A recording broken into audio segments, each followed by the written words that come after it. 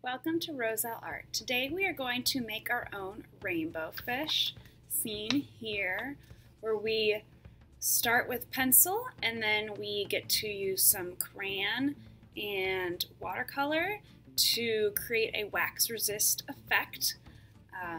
This one is my example. My students' artwork was much bigger, as you can see, so they turned out really great. I'll show some examples at the end. Meanwhile, I hope you enjoy my rainbow fish tutorial.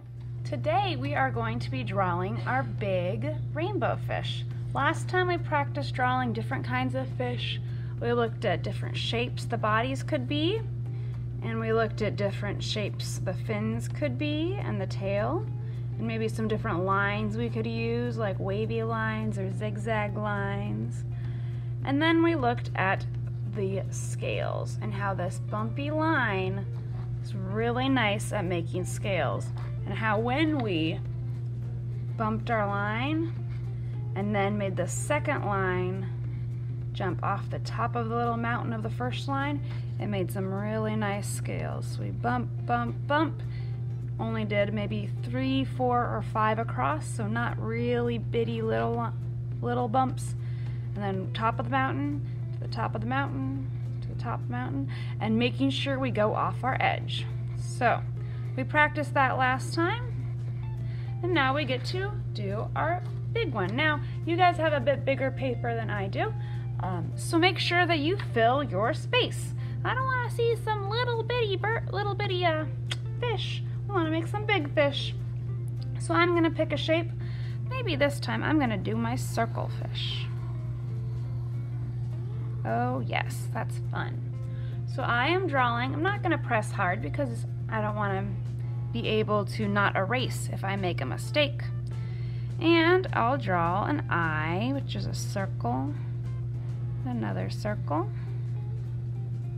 I'll draw some lips. I can do the B or 3 shaped lips, or I could do a mouth like that. Maybe I'll do, I think I'm going to make this the spiky type of fish, with using a zigzag line. Great! I might even do a little fin in here with my zigzag line. Fabulous, I have my fish. Now I want to add some scales. So I'm going to do my bumpy line. 1, 2, 3, 4 and a half. Great. If I'm getting more than 5, it might be a little bit smaller than I want. Next row, I'm going to bump from the mountaintop to the top, to the top, to the top, to the top. Notice how I'm keeping them nice and big. Don't get those scales. Okay, I'm going to go behind my little fin right there. Boop. Okay, don't get those scales too small is what I was saying. Here we go. Off the edge. Off the edge. Keeping those scales nice and big. Alright, now I've got a lot of scales on my fish. Our next step, now if you finish this a little bit early, we could always draw some like seaweed over here. You could do like another little fish. Maybe he has a little baby fish over here.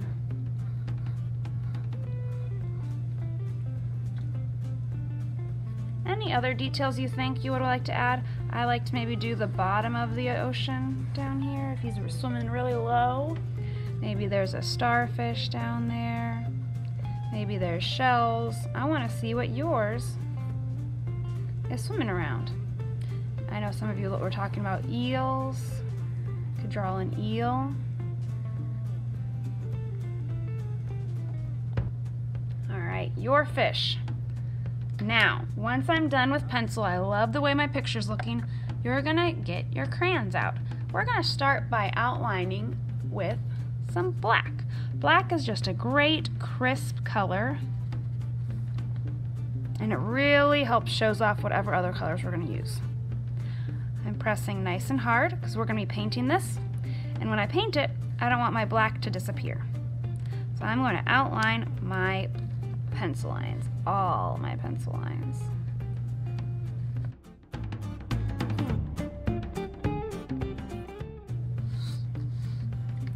All right. So notice sometimes when I'm drawing, I turn my paper. That's a great strategy if it's really hard to like twist your hand around. Just turn your paper while you use your crayon to trace. I've got all of my lines traced with black crayon, and now I'm going to be putting that black to the back in the bucket, and I'm going to pick out some cool colors. So as you remember, our cool colors are green, blue, and purple. So there are different shades of purple, different shades of green, different shades of blue. You can get all those crayons out of here, seeing what we can find in our bucket. Maybe we've got some interesting different ones. Teal, my favorite color. So grab some colors, cool colors. Let's put them to the side. And I'm going to start filling in my scales with the cool colors. Just like Marcus Pfister did a lot of cool colors in our just like Marcus Pfister did a lot of cool colors in his rainbow fish, we're going to do some in ours. So I'm going to take one color, pressing very hard. I would like you to fill it in. Maybe I would pick a couple different scales with this color. As long as I have this crayon out, I might as well use it a couple different times. But I do not want you to use the color right next to it. That's going to not look as great. So use that one, put it to the side, use a different color. So now I'm going to do purple. Maybe I'll fill in a couple different purples. Oh, I like how hard I'm pressing. Let's see if you can tell the difference between when I'm pressing hard and light. Yeah, that doesn't look quite as good. And when I paint over this picture, that's not going to look purple. It's going to look like whatever color my paint is. Much better. All right.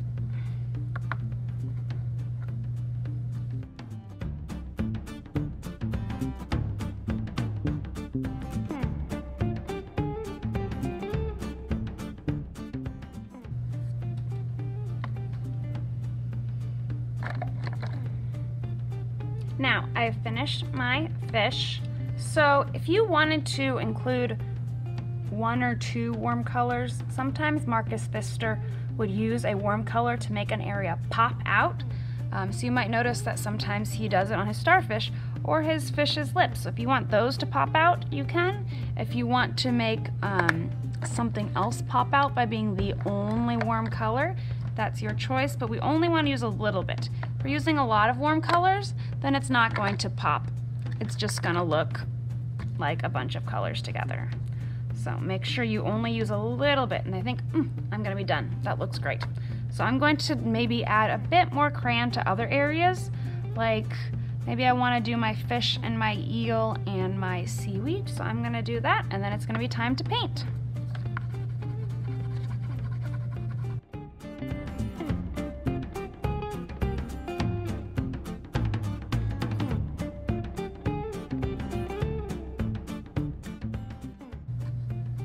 Alright, so you'll notice when I use purple on that fish's head, it's really hard to see its eyes now. So that's a good thing to keep in mind if you're going to be using a dark color, that sometimes it's almost as dark as the black is. I'm going to put away my crayons, and it's time to get out the paint. So I'm going to take this and trade it out for my paint. I have my brush, I have some water, I have a paper towel as well. With these supplies, I'm going to be painting the background of my rainbow fish's place. So I'm going to start, of course, with watercolor by getting my brush wet. And, well, what's a good color to choose? I could choose any cool color. I could start with blue, but I think I'm going to be a little creative and maybe start with green.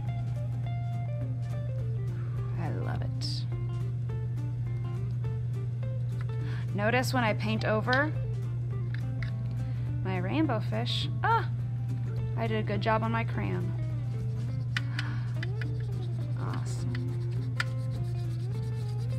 I'm also using a different brush. I could use this little brush. pointy. Gotta make Betty's hair pointy.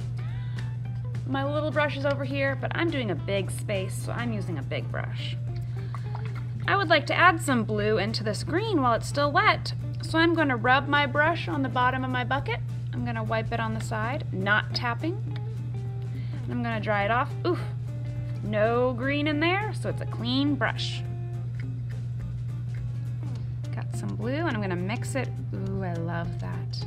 Mixing it in with my green. You can see how it's pushing away.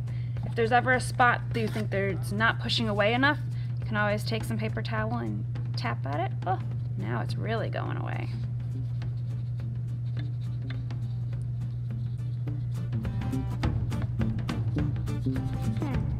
Gonna get some more water if it's feeling dry.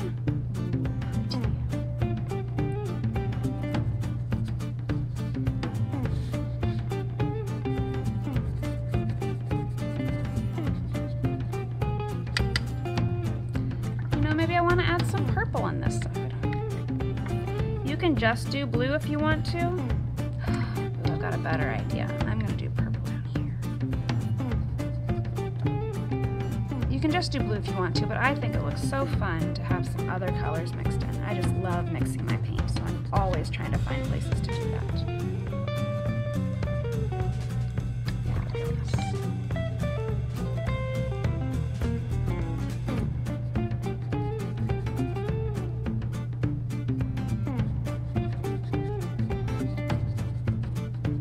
While it's still wet over here, I want to add some green in again. So I'm rubbing it on the bottom, of course, wiping it on the side, and drying it off. A little bit wet for a little bit more green. We'll put it up here.